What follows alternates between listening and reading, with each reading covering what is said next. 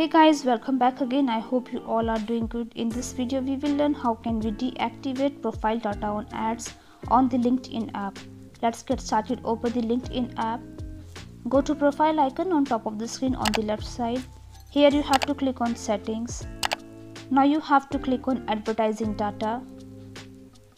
Here you have to choose profile data for personalizing ads under the advertising preferences category. You can see profile data on ads is already activated, but once you click on the button, now this is deactivated for you. It means now this app cannot use your profile photo and profile information to personalize the content of ads such as job ads. So that's it for this video guys. I hope it was great help to you. Thanks for watching this video.